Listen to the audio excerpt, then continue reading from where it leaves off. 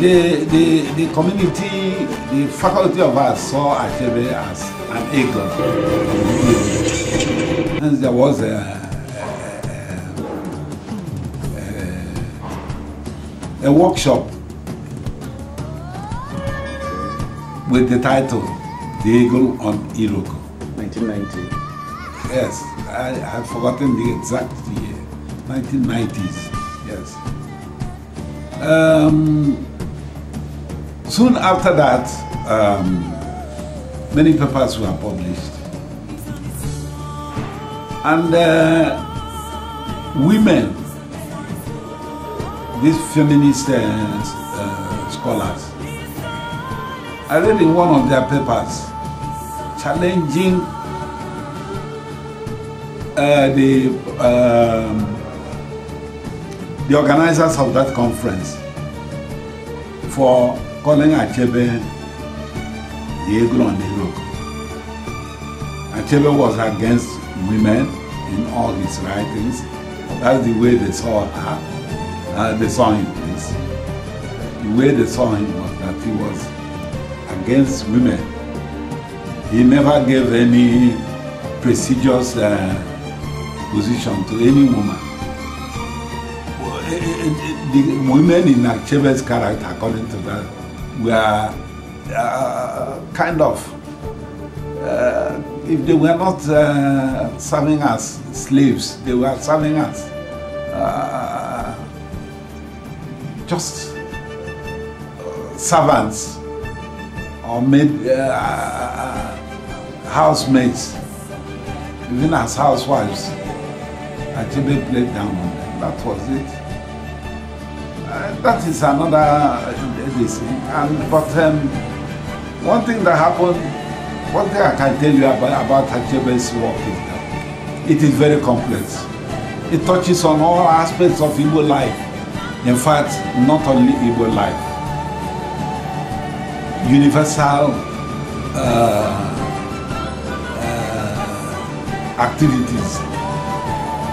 How people behave. He represented all kinds of men in his works.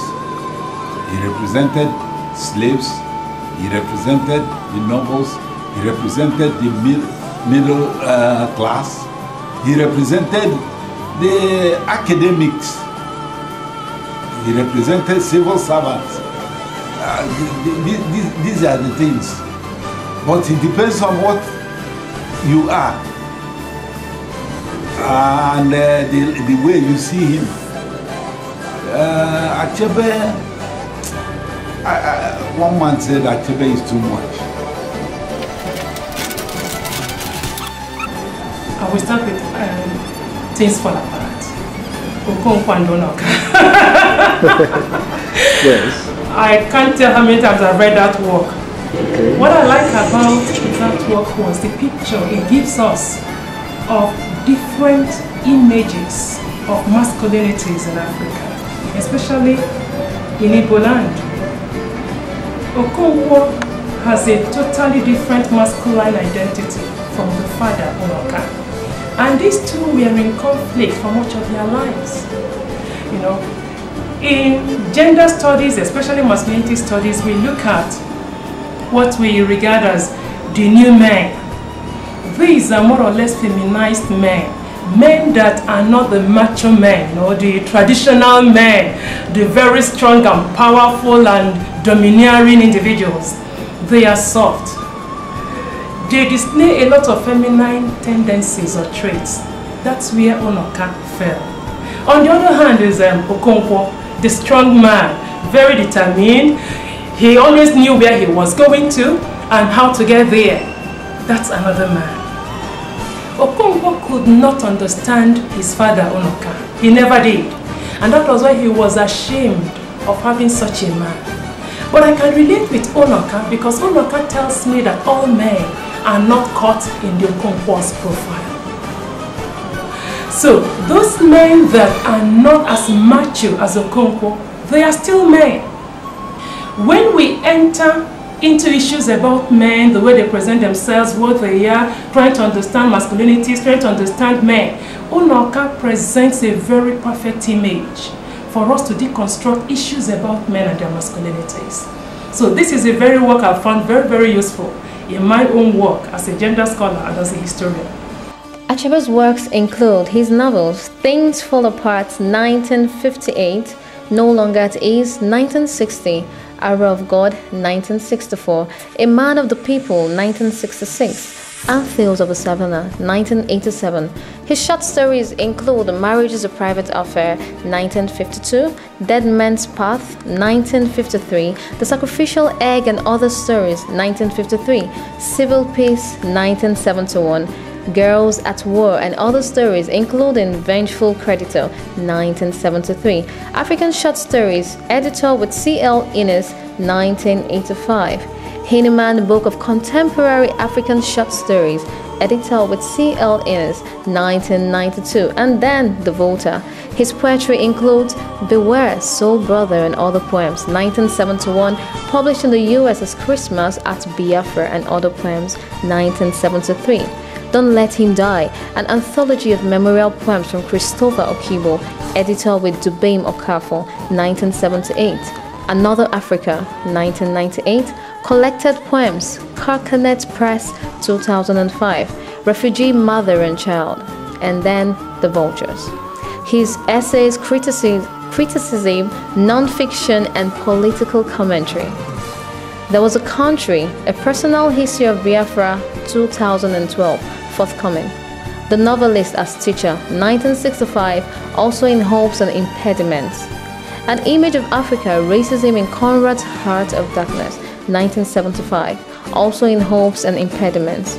Morning Yet on Creation Day 1975, The Trouble with Nigeria 1984, Hopes and Impediments 1988, Home and Exile 2000, Education of a British Protected Child 6th October 2009, The Igbo and Their Perception of God, Human Beings and Creation 2010, forthcoming.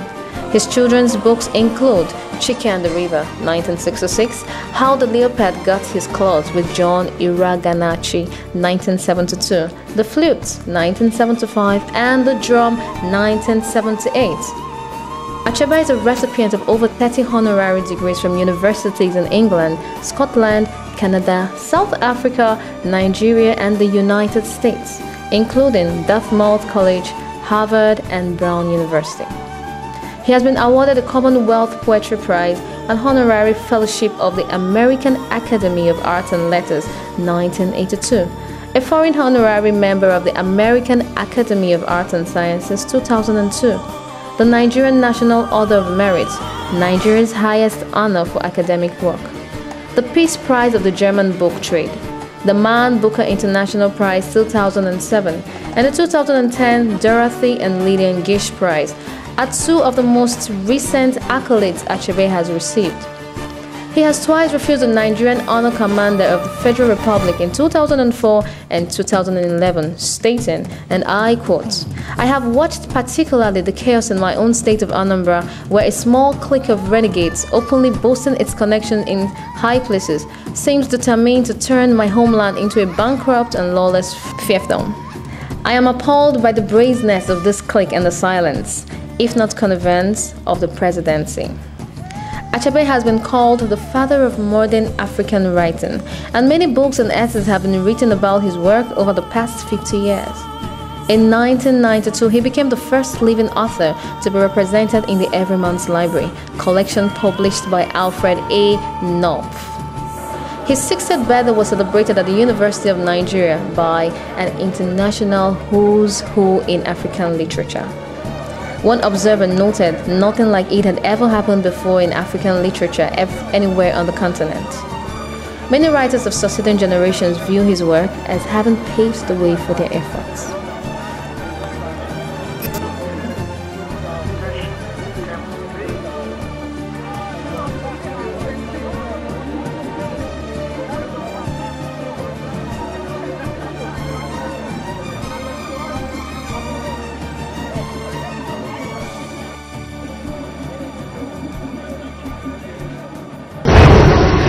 Hello, may we meet you? What's your name?